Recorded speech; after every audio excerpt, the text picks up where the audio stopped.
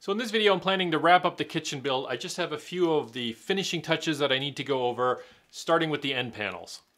So last fall, I bought a bunch of cherry veneer plywood for my kitchen project. I bought some 1/2-inch thick plywood for end panels and stuff, and then I bought a whole bunch of 3/16-inch plywood for the door panels.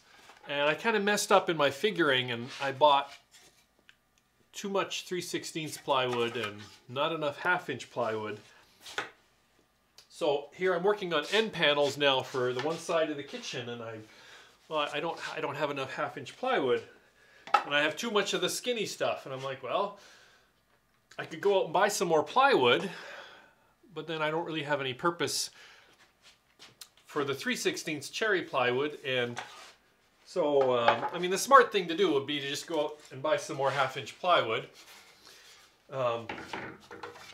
I decided to try to do something else, and instead I took the 3/16 plywood and I glued it on to just some sanded fir, because this part's going to be against the kitchen cabinet. Nobody's going to see it. You're only going to see this side. And so I did that. I did that for both of the end panels for the lower cabinet. Let me get in close and I'll show you. Here's a close-up showing the veneer cord cherry plywood on here, and then here is the sanded fir that is glued together to make up the end panel. So I used a whole ton of glue, of course, because it just you're using a lot of glue, and the dry wood just soaks it right up. So I think I used this was a brand new bottle just the other day, and it's now half empty. So I've used 16 ounces, or half a liter of glue. And so yeah, it might not have been the most smart financial move, because I mean, I still had to buy the sheet of 3/8 plywood for 40 bucks. I mean, I think I'll be still using that in some other cabinet projects.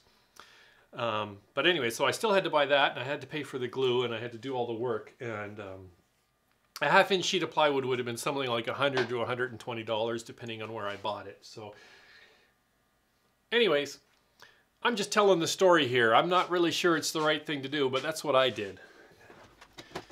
So anyways, with the panels made, I applied several coats of poly and then brought them up to install. I showed one panel installation in a previous video, and this is just more of the same. After fitting each panel into place, I clamped it and then screwed into the panel from inside the cabinet using short screws and being very careful not to go through. And with it done, no one can tell the difference between a panel that I made using 1/2-inch cherry plywood or a panel that I made using fir plywood and thin 3/16 plywood. And I also added some short side panels above the sink to cover over the exposed sides there. Here above the sink, I added an LED light fixture. I didn't use the Ikea ones because I wanted one that was direct wired into the wall. For casting lots of light on your sink for your working, we wanted the light fairly close to the front, but we don't want to see it. So I prepared a piece of cherry just 2 inches wide that I put some finish on, and I'm going to attach that right here so that will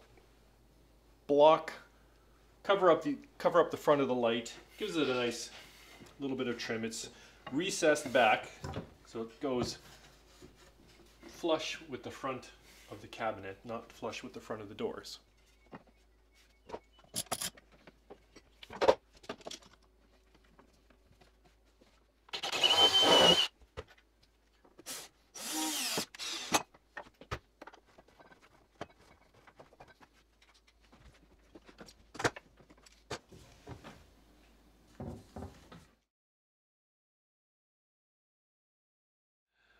So down here at the floor level, the kick plate for the Ikea cabinets is set just a little bit farther back than it was on the original cabinets, which wouldn't matter except for the fact that we replaced this floor several years ago, which meant the floor went around the cabinets. And so now you see this strip here along the front where you can see the old tile and the new tile. And that's easy enough to deal with. I went out to the hardware store and I bought some quarter round. I've painted it black, and we'll be fastening that down here in front. You can get quarter round that's pretty big, or you could just make it yourself.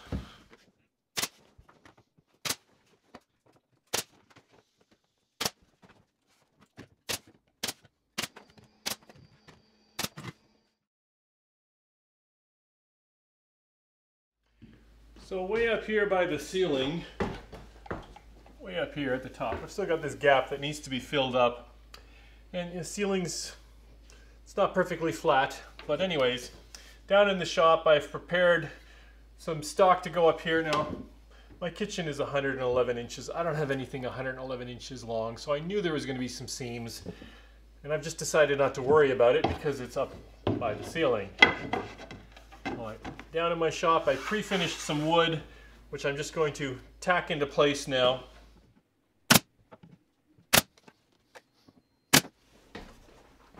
Not sure how easy it is to see here. I was going to try focusing on my face here, but up here in the corner, the sides of the cabinets are just a little bit higher than the tops of the cabinets. So there's just a tiny gap here. You know, I could try fixing that, but frankly, I don't care. It's going to be practically invisible. So what I did here, two pieces come together here. I just have a tiny little wedge, and I'm putting under there just to lift the two pieces up, so they're both together.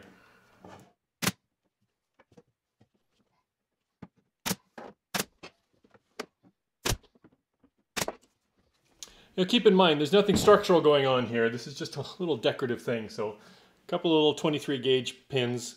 I mean, it just needs to hold it so it's not going to move. I mean, it's not going to, you know, it's not holding up the cabinets, just making it look a little nicer.